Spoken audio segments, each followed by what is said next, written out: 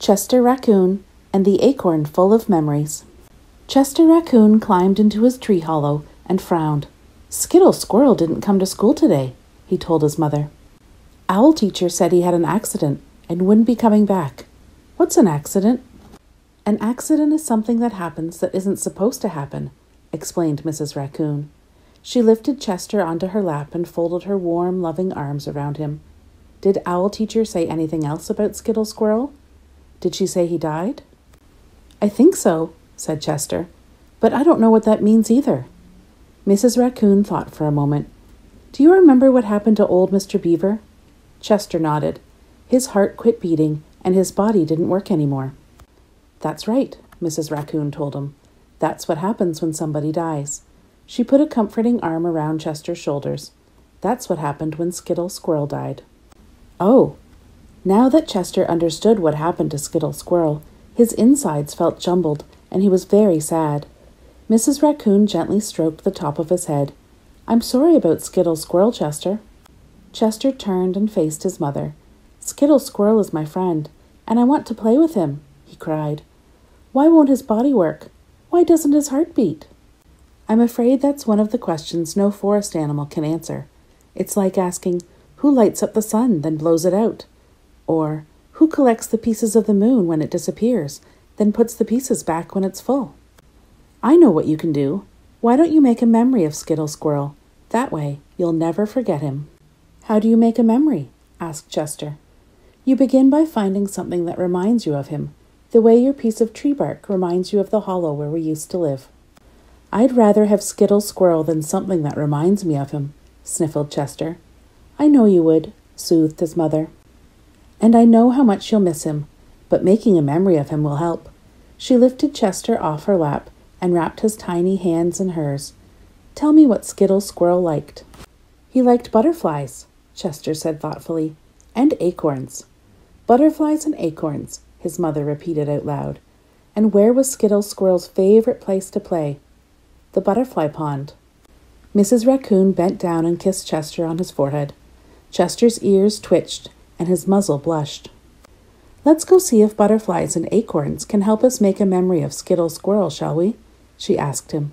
She led Chester outside, picked up his little brother Ronnie, who had his curious little nose inside an anthill, and walked the two cubs down the wooded path toward the butterfly pond.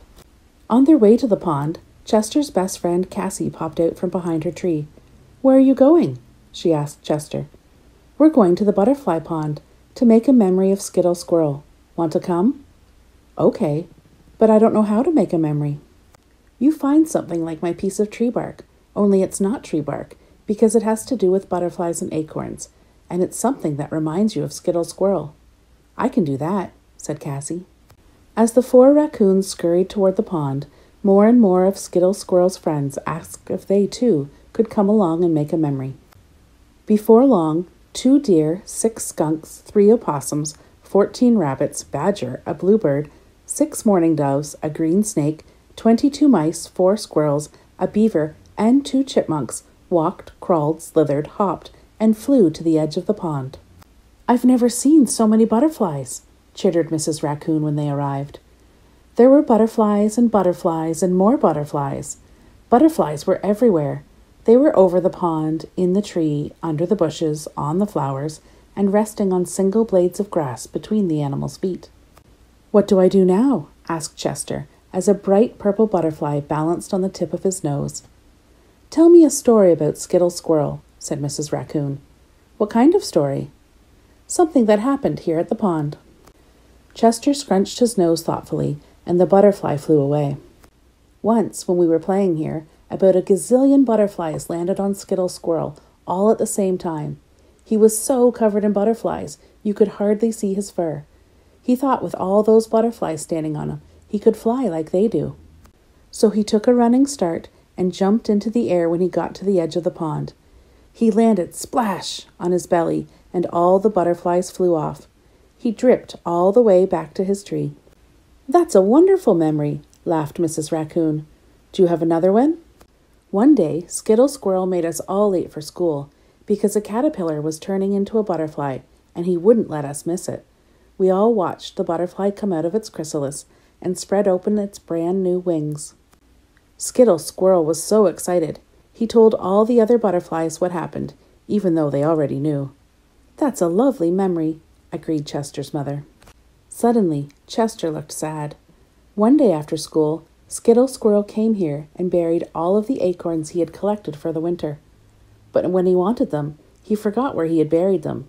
He really loved those acorns. Everyone in school helped him look for them. "Did he find them?" asked Mrs. Raccoon. Chester shook his head. "No." Mrs. Raccoon stood up on her back legs and looked around. She spotted a hillside not far away and patted Chester on the top of his head. "I think I know where those acorns are buried," she told him. She pointed to a small group of brand new oak trees growing at the base of the hillside. "Those are Skittle Squirrel trees," shouted Chester when he saw the young trees for himself. "The forest made a Skittle Squirrel memory." "I believe it did," said Mrs. Raccoon. "Those trees, your stories, and the butterflies all make wonderful memories of Skittle Squirrel." Chester suddenly noticed a beautiful black and orange butterfly on the ground beside his front foot. When it folded its wings, he saw the acorn beneath it. He gently and carefully lifted the acorn and butterfly off the ground, held his breath, and waited patiently until the butterfly flew away on its own.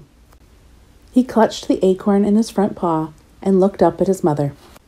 "This acorn is the memory I'll take home," he told her. "I'll keep it with my special piece of tree bark. Every time I look at it, I'll think of Skittle Squirrel. It's a beautiful acorn, Chester. It will make a perfect memory."